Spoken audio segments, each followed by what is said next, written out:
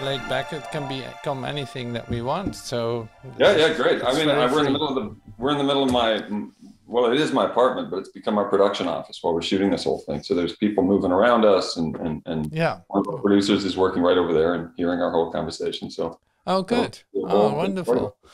Wonderful. So, well, let's start at the beginning. Welcome, Sebastian. Really great that you're here and that you found some time in your busy schedule to come and talk about your movie project. And yeah, I would love you to introduce yourself a little bit too, so I can hear how you look at you. Sure. And so today it's a really like a bit like feeling what is inspiring you. How do you do this? How does this come to you? Why did you set this up? And more like that. Please, So we'll see how this goes and how this ends up. Sure. Yeah. So Yeah, how yeah, go ahead and there was introduce yourself. Absolutely, yeah. There was a lot there. Sebastian, I know you know me, but Sebastian Pigott. Sebastian Pigott is my name. I've been an actor for about about almost 20 years now, making my living that way for about 15. And this, whole situation in the world that kind of happened, which will go unnamed, in the last 2 years, really just was an apocalypse for me personally, and a lot of old ways I'd made my living and lived my life kind of just were crumbling away. So it's kind of forced on me to move into making movies. And in retrospect, it was perfect. And it was the exact time when I needed to be doing it. But, sometimes your courage needs to come from strange places. Yeah. And so we took the jump into this, with no money in my purse, as they say.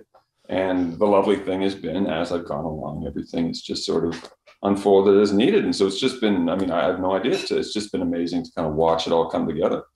And additionally, to find out that I'm really good at it.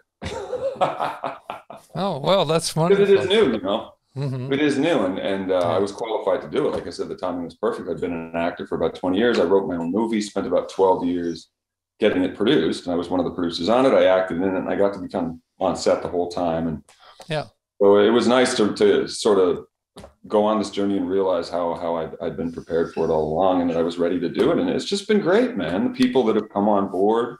Yeah. It's a real, like, if you build it, they will come kind of thing. Everybody's just coming on board. Everybody's doing it with and wanting to, but no, with no money is what I mean to say. Nobody's getting paid up front at all. Everybody and these kind of top quality people we have joining the team. Somebody we didn't even, even when you talk about making a movie for no money, you're still talking about spending a whole bunch of money. So, even that, somebody came along with money and then has continued to invest in the movie gone along. So it's just been amazing. Yeah. So you can't share the plot, but can you lift a little of the can you tell us a little bit about the project that you're actually doing? Because it's a project. Of course I can, because I kind of spoke about it in a broad way there without explaining what it is. So this is, to give you a little backstory, the film I referred to that I spent 12 years trying to get made, that I wrote, it really was 12 years of like actively. Okay, so this one was already on the shelf, so to speak. Not this one, the one I made before this one. Oh, yeah, all right. Okay. I spent about 12 years getting it. It's called Two Deaths of Henry Baker. And that movie just came out. It's available right now. Anybody can go out and buy it online. It went to Austin Film Festival and did pretty good, but I spent 12 years getting it made. I eventually partnered. We became very close a bunch of times with a few different producers and directors. And then I finally partnered with a guy named Felipe Mucci. And he was a director at that time, straight out of American Film Institute, which is one of the top, you hear about NYU, you hear about American Film Institute, one of those top film schools. And he was just, it was the right time. He was looking for a film. And so I partnered with him, and we spent about 5 years and eventually got the money to get that one made. It was, once again, very close to get it made a few times. So eventually he got it to Warner Brothers, and we got a Warner subsidiary that gave us we had about $800,000 to get it made at the end, which is, a small amount of money for a feature film, but it's a heck of a lot more than we've got right now. So that film did well. We went to Austin Film Festival, and we were well received, and we got a good distribution deal with Saban Films. And so basically that whole team, that whole creative team, because there were a lot of my friends who were involved in acting in it and things like that. We did all with our own music in-house. And so I kind of got to this point, and I decided that really the only way I could move forward with any passion was to do something myself. So that brings us to this film, which is I wrote back in 2018, and I just turned 35, and I to be honest was facing a lot of the questions I'm facing now, which is that I'd been working as an actor for about 10 years at that point, and I'd had some real successes, especially early on. But I'd kind of plateaued, and more than that, the work I was doing was in no way creatively satisfying to me. It was really working for a dollar. And if I was honest with myself, that's why I was doing it the way I was doing it at that time. So really, it was written about a guy turning 35. That's what the film's about. And so the plot of the film, which was kind of a metaphor, obviously for myself, it's about this guy who was a hotshot athlete out of high school. His name's Eddie Backus. And he was, one of these guys who had it all laid out for him. You talk about entitled. He didn't come from money, but he was just that dude. You know what I mean? All the girls wanted him. All the guys wanted to be him, like they say. Hotshot athlete. Ended up playing professional baseball. And his whole claim to fame is that he hit a home run at Yankee Stadium. So he had like this little cup of coffee. Everybody saw him back home, and then he hurt his knee, and his career was kind of over. And so at the point of the movie is he's been gone for 5 years. Nobody's seen him for 5 years, and he shows up out of nowhere, comes back home on this kind of drug-induced or this kind of drug-fueled mission from God, he calls it. This mission from God to liberate all his friends from oncoming middle age. With this message of like eternal youth and like, it's not too late. Let's seize our moment before our, it's gone.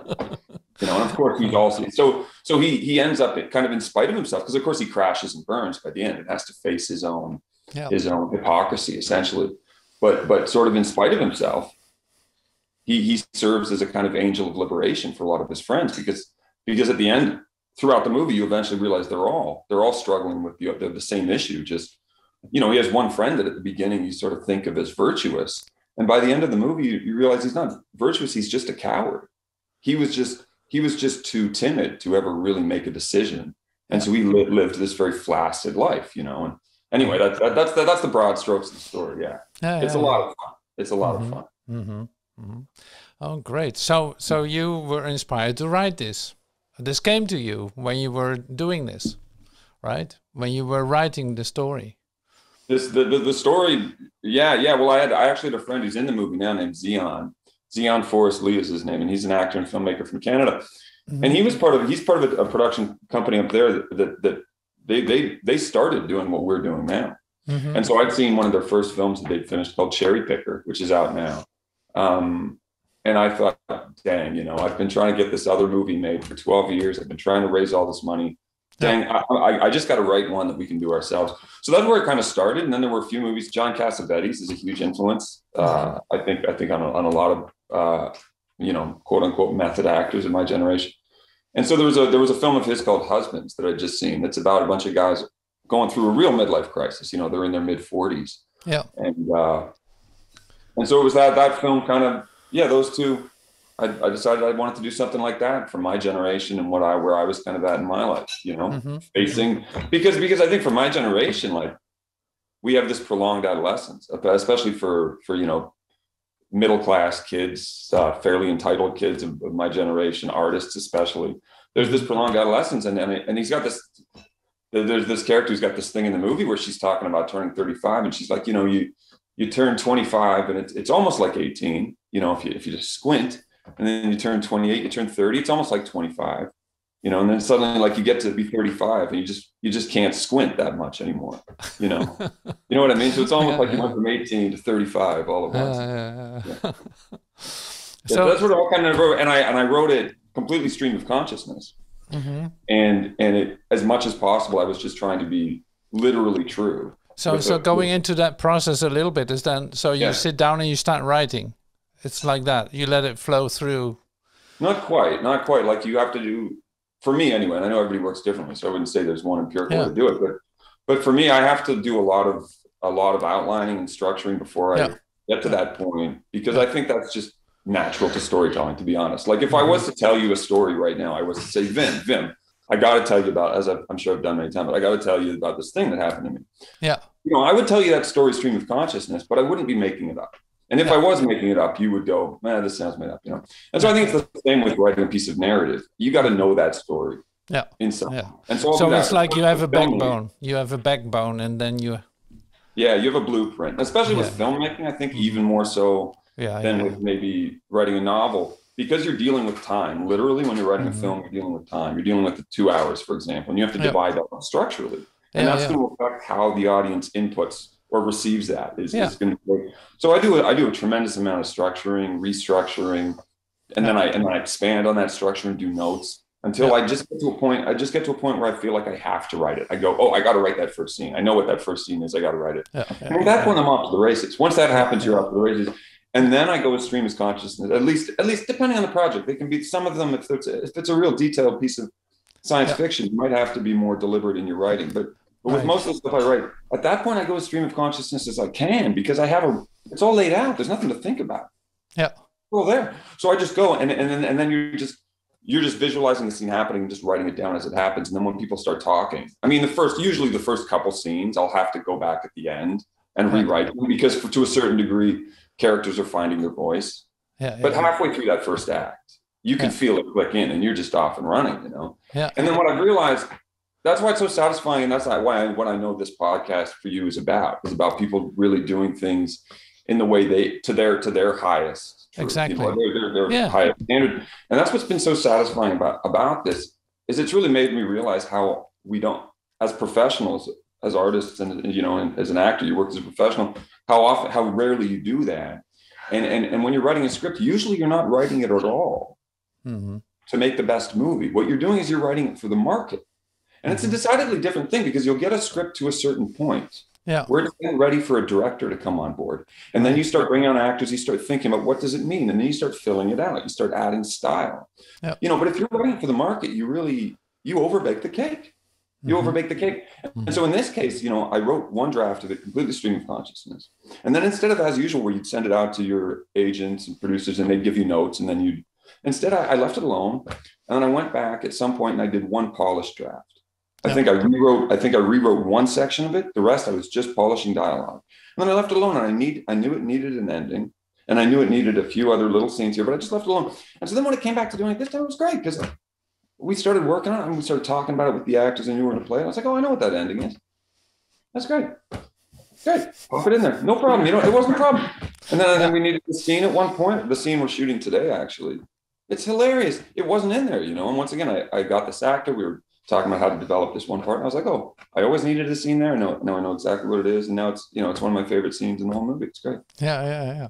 So this is one thing, then the writing and the structuring and the writing, and then it has to be translated into acting.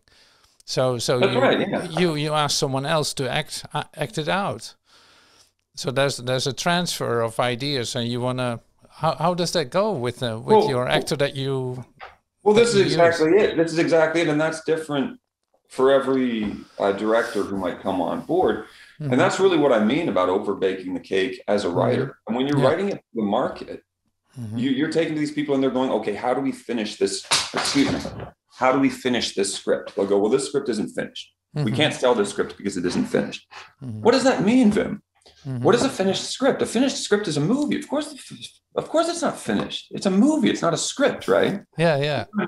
It's like bringing them a blueprint for how you're going to structure a house, and they're going, well, it's not, what color are the drapes? And you're going, what are you talking about? I'm trying to build a foundation. You know, so when you get a director on board, that's when that next step takes place, right? And they may have any number of processes. They may, in the case of this film, because like I said, it's very much in the Cassavetes kind of school. The correct way to do a film like this is to develop it with the actors. So you bring the actors in, you start working it, and then I started adding dimensions. Another director might work differently, but the important thing is you then bring that to the. So I advocate you bring it if you're trying to make the best film possible, as opposed to make the most money. And that is the devil in this thing. It is that people. It's pure and simple.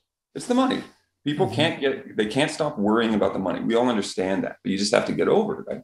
So if your goal is to make the best film possible, you get it to a point where it's ready and people get it. And it's all there. You know, all the important guts of it are there. Right. And then you find a director. Yeah. And you don't take that next step to the director, because they come on and they go, oh, I know how to make this film. I want to take this angle with it. And that's going to dictate a totally different rewrite. Yeah, you know what I mean? There's a million great films in there, you know, or another way. Yeah. Anyway, you understand what I mean. So going back then to you, because you have a certain, say, way of doing this, and you want this kind of vision put in there. So how is that for you? What is that for you? How? Well, it's just been awesome, man, because I'm new to it, you know, and because my background is as a director. You know, as an actor, I found myself, especially by about 10 years into it, I found myself so encumbered with other people's ideas that my work was sometimes good, but it was never, it was so impure. You know, it was just, I was always trying to fight through this veil of other people's ideas, and not just that, the way the entire industry is geared against you. And so then when I came into this as a director, I have none of that. And as I was developing as a writer, because acting was my main focus. As a writer, I just let myself do it completely for myself. Right. And I really I'm trying to, as long-winded as I am, I'm trying to cut long stories short because they are long. I really ended up burning some bridges, because as a writer, I was like, no, this is for me. I act professionally. I do what I'm told. And so now coming at it as a director, it's the same thing. I've been able to go, okay, what do I want to do? And because I've completely invested in this thing now, I've taken this, like I've completely shut down my agents. I said, I'm not doing any more acting jobs. I'm not taking any auditions or anything until I do. So because the investment was complete, every time I'm looking at it, I'm going, okay, what do I want to do with this? I'm not encumbered with these film school ideas that this is the correct way to shoot a scene. So we've come up with this really simple but incredibly effective way of shooting it, which is basically, and because I described kind of what the project is, because it's really immersive and it's supposed to feel real. Not all movies are like that. This one's supposed to feel real. Yeah. So I developed, basically we work with 3 shots, and we do 2 sizes on one of them. We do an incredibly wide establishing, and that varies depending on which character we're with, but it's much wider than usual. And it's completely, what's the word? Indifferent. It's an indifferent establishing shot. So for example, I've got a shot of them coming of the 2 of the leads guys coming out of a market, and they've got this, or out of like a variety store, convenience store, and they got this scene. But the wide shot that I do isn't of them; it's of the convenience store, and so they're actually off center. And I do that throughout the film, and it's to create this sense of alienation from their world. And then I contrast that with what I call the invisible man. So it's a handheld shot, which we've seen before, but this one I treat it as if it's literally another person in the scenes. So there's no tracking shots, you know, where people might be walking towards the camera. So every movement it makes has to be a movement natural to you. Understand? Yeah, natural. And so it's a little high concept at times, and we push that a little bit, but you know, it's try not to be distracting. And then we do 2 sizes on that. So one's a bit wider, one's a bit closer. And then the third set of shots we do is a series of inserts. We do a whole bunch of inserts, and those can be like, I got this great scene where he's talking to his mother, and she's saying these horrible things about immigrants. She's just saying vitriolic, horrible things, and he's I'm not political, but she's just being hateful. She's just being hateful. But while she's doing that, we have these series of inserts, because her whole kitchen is decorated with these kind of inane positive placards. Like she's holding a cup that says "Love is the answer." Yeah, you know. So I've got all these inserts, you know, like the coffee cup. And so we use those to cut between this wide, and so some of these scenes just play in one shot. They just play. I've got this great shot that goes on for 3 minutes that just plays in the invisible man shot I described. So it's just this guy following him around, and we've got this horrific fight going on, and then anyway. I could go on and on. No, this is great. This is great. So actually, it's like really you let the one who's going to watch the movie. That's another step. That's right. You're going to let him in as the character itself. That's right. Exactly. So it comes very close. Yeah. Exactly. Yeah, and it was just cool to come to come at that from a place of going, what do I want to do? You know, instead of my whole career as an actor, I was so ambitious and so hungry, and I was always like, what do I have to do? What should I do? Instead, this time it's like, okay. Like I'm not like what you know. There's no actor in the movie in a certain sense. Yeah, Like he's not visible in the movie. Hardly. that's right. We call him the Invisible Man. Yeah, Yeah. yeah, we call him the Invisible That's Man. interesting. That's Yeah, interesting. thanks, Yeah. man. It's working really, really well. And then the guy, the director of photography we have is just fantastic. So it's working really well. Nice, nice. So that's great that you have a good team then. They're amazing, man. Everybody. So how do you work together? How does that work? Like, do you come in the morning and just chat what you're gonna do, and then you go off and do it? Well, the way we've had to do it, and I think the only way this could possibly work, because it is and as much as I say, like, I'm finding out that I'm really good at this, it's also my first time. And I'm not only directing it, like, we're producing the whole thing in-house. So the only way that it would work, I think, is the way we're doing it. And it's also the way we have to do it, which is that we're breaking it up into kind of 2-day blocks. So there'll be a total of 10 2-day blocks. It'll be about a 20-day shoot. Yeah. And then, you know, the first day, so it's really broken up. We actually took like a 2.5-month hiatus over Christmas. And then, so it started at the end of October to end kind of the beginning of June. So what that allows us to do is really focus in on each kind of, you know, minute detail and really take our time. So that's kind of what we've been doing, because obviously everybody else has jobs to working on films and making money, you know. Yeah. So how do you align with one another? Like how do you come into the same place when you're shooting or when you're trying to set this up? Like how do you do that? Like for instance, with when you play music together in a band, you have one way of tuning in with each other. So how do you do that with your film crew?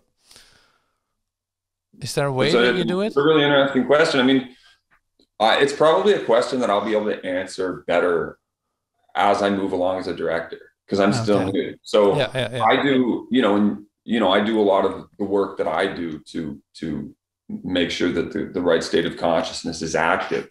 And then I find that the rest unfolds magically. And the people who've become involved are all involved for the right reasons, right? Yeah. Nobody is here for a paycheck. I just saw a film that's a friend of mine made that'll go unnamed, and they spent $1 million, and I'm watching it. I'm going, yeah, these guys all got paid. You watch it and you're like, yeah, that's what it looks like. In this case, like, nobody's going to be here unless they want to. Yeah. There's a real motivation, intrinsic motivation. Yeah, and what I would say is that that's one of the things I find amazing about movies. Like you spoke about collaborating in a band. You might have 3, 4, 5, maybe 7 people in a band. On a movie, like, that's just scratching the surface. And so the amazing thing that always happens on a movie is that everybody is consumed by the energy of the movie. Yeah, that's one of the things I love about it. Yeah. And that's for better or worse, right? Because sometimes you're on a real piece of garbage movie or one, toxic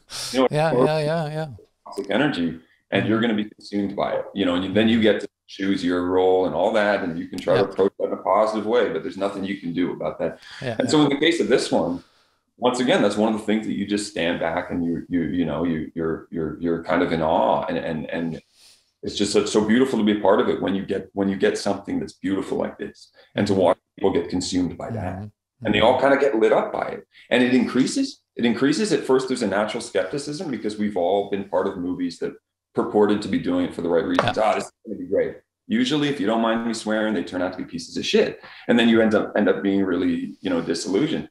Yeah. So on this one, as people, and anything can go wrong. So I'm not getting ahead of myself, but I mean, really. Of course. But on this one, when people are seeing that it's working, there's palpable excitement, and it's, the main thing is that I keep telling myself and keep telling everybody is let's just stay grounded and stay focused, because you can get in the excitement of it, you get drunk on it, and you can mess people up. Yeah, and we're in the middle of it now, so it's just like stay focused. But it's just been magic, Tim. Experience like this, and there's no money, nobody's getting paid. I'm living close to the bone. I keep having to give myself treatments not to worry about money, but it's never been happier. It's just magic, man. This is it. Like, this is what I want to be doing. This is it. And it's just, I'm trying to not be verbose, man. I know I am when I'm here anyway. It's just so, man, I could talk about it. No, it's great. That's lovely. Thank you for sharing that. It's really awesome. It's really great to hear that. Yeah, absolutely. So this when you say start shooting, is there also a lot of, like, in the moment new creative action, so to speak, of the actor? Is there a lot of freedom to literally do that? Okay. Yeah. So, and I think it has to be on this one because it's not like I described the way we're shooting it. What we're not doing coverage normally on a shoot, the standard way of doing it, which on and on about how obsolete it is. But usually you'll do overs, right? You'll do you'd recognize it. You shoot that actor over my shoulder, you'd see a bit of my shoulder, you'd see their face, then they'd go, okay, we're turning around. You'd scrub all the background, you'd turn around, you'd shoot it this way. And so what the nice thing about that is you can pick and choose which takes you want to use. Yeah. Yeah.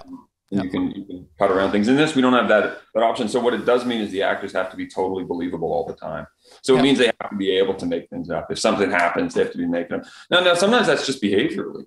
You know what I mean? Sometimes it means they do something. Yeah. But so and it gives you then, when you start to cut this later on, it gives you a lot of freedom to scramble with that too, to use that. Well, in the case of this one, I can't, right? In the case of the way we're shooting this one, we're not doing these overs, right? In the case of this one, we have this invisible man shot that I described, which kind of carries the action. So really the actors, we have this philosophy on this movie that either the camera's moving or the actors are moving, because as soon as the camera sits still and the actor sits still, it just becomes a boring show. You go, oh shit, it's just a guy holding a handheld pointing at a guy, right? Yeah. We keep constant dynamics. So really, instead of doing, like I said, instead of going, okay, now it's time, Vim, we're going to do your close-up. No, we're not doing that. Instead, the camera, you're going to move, and a lot of time the actor will actually move the camera, and you're going to turn the camera around at some point. You are going to come close. It's going to come close to you. You're going to turn it around to point at the other person. So we're really planning. We're really editing it in camera in that way. So what it doesn't give me the advantage, like you said, it doesn't give me the advantage of choosing takes. Yeah. I can choose one single take that works pretty much. Yeah. Reflect a little bit. Don't get me wrong. It's not one. The whole scene isn't playing in one take. But it's not like I can go, okay, just cut to the other person. No, I gotta. You know what I mean? So I can get kind of stuck, and it almost happened to me twice. Once because there was a scene where a guy's supposed to push me, and the way he did it is the way he's been trained to do it. Because you're going to do a cut. Usually, you're going to do a little fake push, and then we're going to do a cut on that to the other guy falling back and still push. Yeah. In this case, there's no cut, so you can clearly see that he was just. So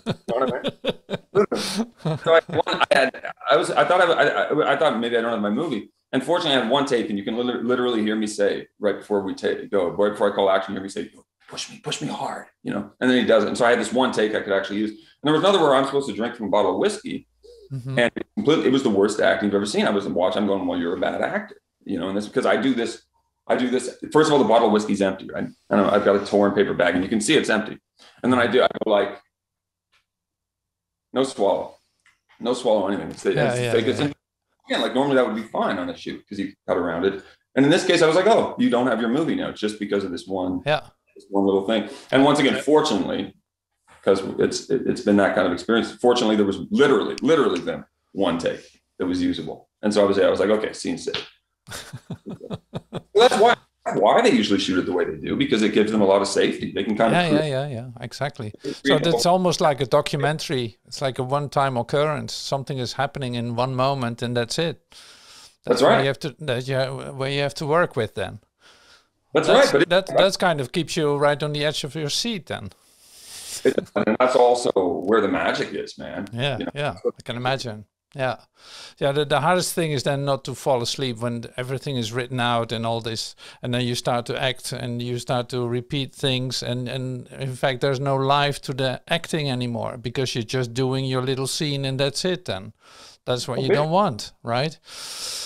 Like to stay close to the moment where something occurs and where you actually don't know what's going to happen.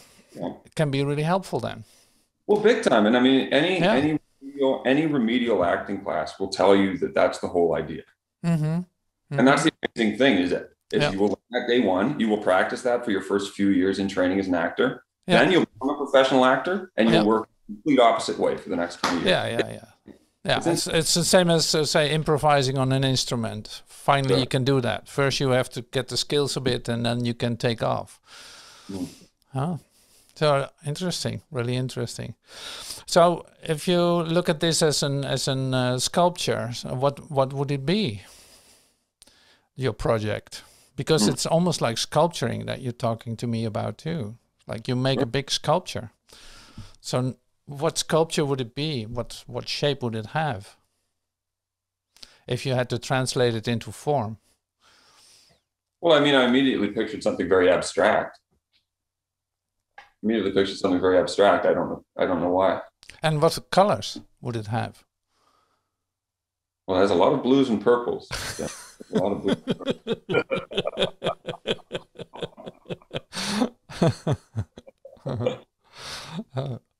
Well, it's my favorite color. That's great. Right. No, it's been so cool. It's been so cool. It's changed my whole way of thinking about acting too. But I'm telling you, like that, and you described it exactly. When the way they normally shoot things, they'll shoot things in overs. So if you and I were doing a scene together, we do a wide shot usually. They'd go, okay, first we're gonna do an established shot. That would be the only time you and I would really be in the frame together and acting. Nobody cares about the wide shots. Nobody's really trying anyway, right? And then they go, okay, now we're going to go into coverage. So we're going to do Vim's side first, right? So now you're acting. So you're going, okay, I'm all keyed up, which is great because you're going to really give it an effort. But the only problem is, you know, everybody's looking at you. You really don't want to lose your paycheck. So you're really tense, right? So you're trying to do a good job, but you're really tense now, right? Yeah. The other guy on the other side of the scene knows it's your coverage. First of all, doesn't want to screw up what you have planned. And you guys don't really talk because it might be the first time you've met. You've just shown up. They don't have enough money to pay you for it. Yeah. That's not a thing they do in professional productions. You have to pay a lot of money not to have time, right? So you guys are just met. So he doesn't want to screw up your performance. So he's probably not going to give you too much. He's probably just going to give you kind of a flat reading. If you're lucky. If you're unlucky, he really just isn't even paying attention at all. You know, and also you have a bunch of guys moving around in the background, right? So you're going to do yours, then we're going to go tighter, right? You're going to do the same thing. You're going to turn around and they're going to do his side. And then they're going to send it over to an editor who wasn't there, hasn't talked to the director, hasn't talked to you guys, and they're going to create your performance out of all this footage they've put together. And then you're going to watch it and you're going to go, why doesn't this have any passion or feeling in it? You know, like how could it? It's maddening. Yeah. So what do you think is your say the group of people that will watch this? For who will this be attractive to watch? What do you think? Oh, it's going to be a hell of a lot of fun, this movie. Yeah. And I think that we're at a place now where people are ready for new stuff. I think they just, I mean, the old Netflix model of doing things, you know, it's amazing to call it an old model when it's been around about 10 years, but that's where we're at. Yeah. It doesn't work. It only worked when Netflix was completely dominating the market because it cost them a tremendous amount of money to make a show, and then people consume it in 2 days and they never watch it again. And so now that the market's been divided amongst, I don't know how many streaming services there are. Yeah, a lot. Yeah. It doesn't work anymore. And so what they need small groups of people that can produce cheap content at a very high quality very quickly. And the thing is, we can do that now. 20 years ago, when this old model of doing things was created, you couldn't do that. It just cost a tremendous amount of mone to make a piece of product. That's not the case anymore.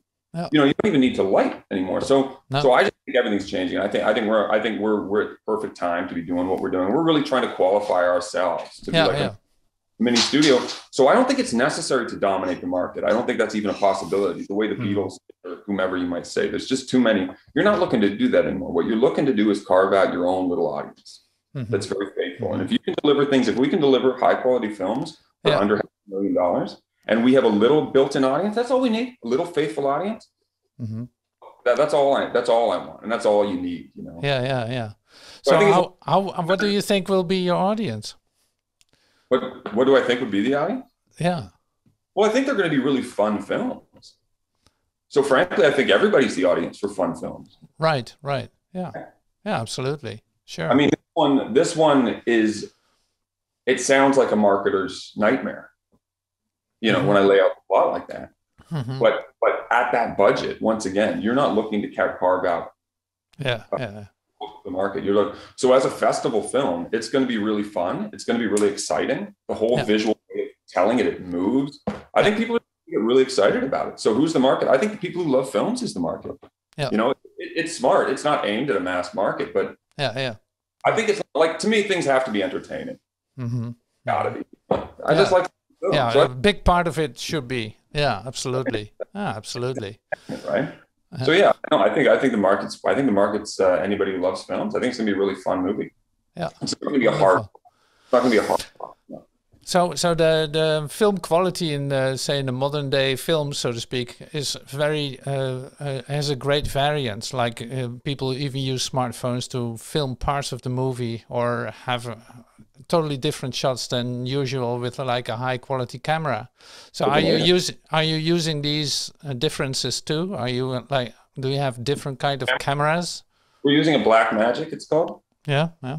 So it's one of the, I don't know, it's a, I don't know what you'd be looking at, $2,000, $5,000. I don't know exactly what. Yeah, it's a 4K camera, so it's. You know the Blackmagic, dude. Yeah, yeah. I know it's a really industry standard camera for the kind of film we're making now, and it's one of the better ones going. And the nice thing is you can shoot in natural light. You know, we're shooting using street lights, but I'm really not a technophile in that way. My DOP, but that's what we're using. We're using. Well, you can use it as a part of your expression. You know, like for instance, like the smartphone. If you use a smartphone to film, then it would look as if you look through a smartphone. You know, that kind of thing. Or and you're bang. I think that's the key thing, and it's the same with music. I would argue, and I know how good you are. Is you can't try to pretend you're using hi-fi gear when you're using lo-fi gear. You just got to give it a great lo-fi sound, and it's the same with this. We can't pretend it's something other than it is. No, yeah. That's just part of the aesthetic. And like you named a couple of them, there's loads of them. Like Blair Witch is the classic example. You just use that as part of the aesthetic, and people love it. You know what I mean? Yeah. All right, wonderful. That's great. Well, I'm really happy to talk to you, Sebastian. It's really great to hear some of your project. It's lovely. It's amazing how this grows then. Isn't it like, don't you get totally excited about it? Oh, yeah, I can. I'm just off. I mean, I dread back to this. I feel like I sounded like a lunatic because I'm just in the middle of it right now. No, that's great. I got an actor sleeping in my closet. I'm not exaggerating. Literally has a bed made up. He's sleeping in my Another actor is in my bed right now, so I can't sleep. He got in at 4:30 when I was waking up. So it's just, I'm insane with energy. I mean, is it amazing? I'm speechless. I just trying to keep myself from being excited because I don't think the excitement, there's a good excitement, but I want to do a really, really, really good job. So it requires me to stay present and very detail oriented. Yeah. So how do you do that? How do you stay present and in this, say, real thrilling moment? How do you? I meditate. That's what I do. Okay. Yeah. Sure. And then I actively, you do checklists. I mean, I'm just always doing checklists. And right before I call action, I have a checklist that I go through. The first one is the scene ready to shoot. I mean, these sound basic, but you get so caught up in the fog of war that I call it when you're on it's the scene ready to shoot. Have you checked in with the other actor?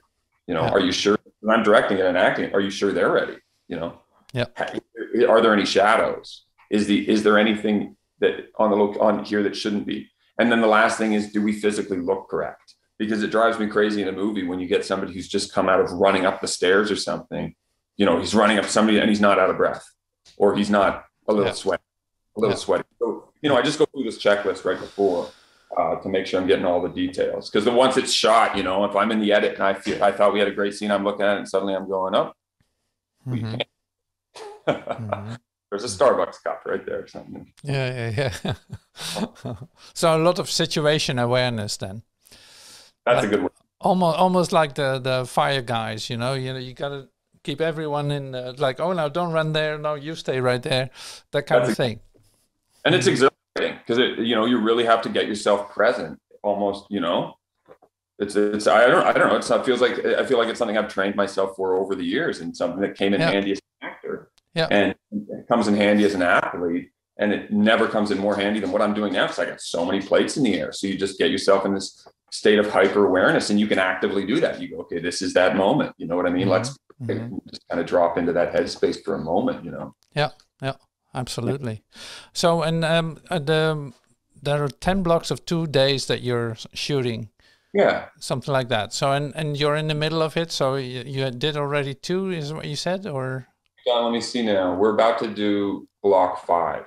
Block 5. Okay. So you're really in the middle of it then almost. Yeah, we're right about in the middle of it. Yeah, there'll be 10 blocks total. So we will be finished up, I think, first week of June. Okay. Yeah, and I can't wait. I mean, listen, I'll send you something because I'm going to have a little assembly done of a big chunk of it. Yeah, keep me posted. Absolutely, that would be lovely. Any information you have now? Do you connect this to a website, or how do you do this, or Twitter, or?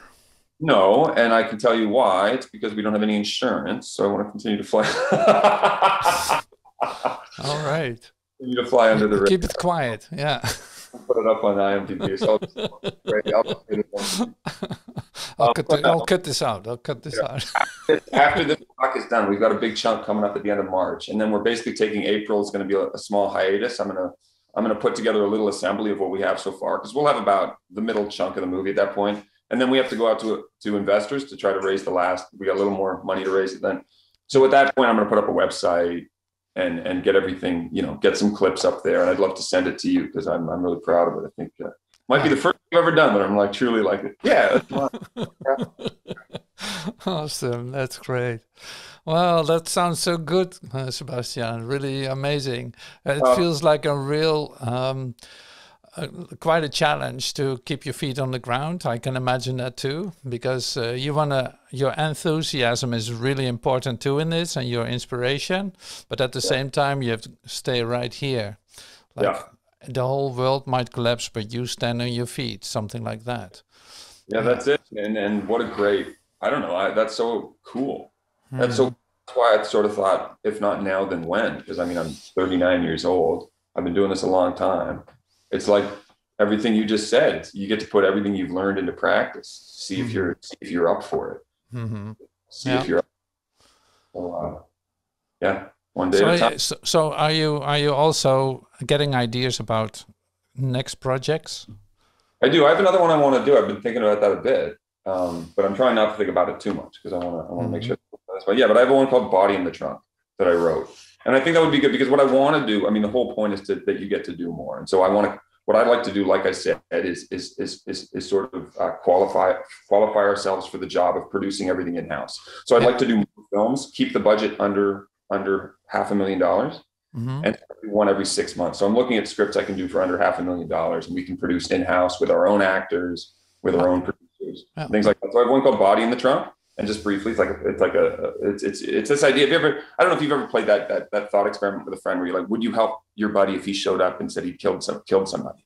Would you help him? I feel like we've all kind of played that little thought experiment. So it's based on, it's two brothers. They haven't seen each other in a while. One brother shows up with a body in the trunk, literally, and then the story unfolds from there. Yeah. So how many different movie characters are there? Because a Body in the Trunk is one, it's like that is really one that is there. So you see these future movies, sci-fi movies, they all have kind of similar themes going on. Like I heard somebody say, actually there are only 12 different, really different characters in filmmaking. Yeah, sure. So do you recognize that as that's working for you that way too, or are you discovering new angles? Well, no, I dig the premise. I dig the basic premise, but I think it's irrelevant because that's like saying there's only so many kinds of people in the world. That's only that you're really talking about the category you've created more than you're talking. Yeah. So no, we're sure. To me, it's what does it mean? That's the thing that matters when you're making a movie. Take the exact same story you tell. I could make it mean something totally different, right? Yeah, that's right. That's right. It's not about it. No. Not at all. No. Oh, good. Wonderful. Yeah. All right. So will there be music in the movie? There will be. Listen, that's actually an interesting. It's called Bring It All Back Home. It was originally called Bringing It All Back Home, and it I don't know why I decided to tie it to that Bob Dylan album, but I did right from the beginning. I do have I think I don't know if it's practical, but I hear Bob Dylan is very open to allowing people to use his sync licenses. So we could never get the masters. We could never put his recordings in the movie. But one idea I have is if I can get his permission to have artists re-record his songs, and I might even just from that album, I would just do that album, and I might even do it sequentially. From start to finish, which could be very cool, Yeah. Cool. Oh, wow. No, well, that's great. No, great. Wow. Well, Sebastian, thank you so much for this. I think it's great. Is there anything that you want to share that really feels like, okay, well, I didn't say this and I would love to bring that in. Go ahead. I just feel like I opened my stupid mouth and let everything pour out. So I'm sure there's a lot of things that didn't need to be said. You know, that's right. Why use 10 words when you can use 50? No, but it was just such a joy to talk to you like this and connect with you in this way. You know what I mean? Because yeah, I know as a teacher and a practitioner, it's so cool to connect with you about art, because I love your art, you know. And that was such a cool thing to me when you first sent me your music, and I played it for a bunch of people here. They've heard it. And wow, like, no, that's good. That's good. I really, you know, listened to it. There was that album you did a few years ago. Yeah. And I listened to it so many times. Yeah. Anyway, yeah, it was a pleasure, Ben. Thanks so much for having me. All right. Thank you so much. And I will say part of it. Maybe I'll send it to you that you can listen to it first, or you want me to? Can I just use it? It's fine. Yeah, it's not for a big audience. It's just like I use it just to share this moment that I have with you. That's it. Oh, for no other purpose. No, I didn't. When you said, you know, today's a shooting day. At first, I thought, no, maybe I should schedule for another day, and then I thought, well, maybe it's perfect. Yeah, no, maybe absolutely. Yeah. Okay, well, I'm really happy that you did, and lots of success with your movie. I'm really curious how it will be, and enjoy the process. I mean, it's already, as far as I'm concerned, already been a huge success. But I can't wait to. Great, awesome. I'll see you. See you soon. Thank you. Bye bye.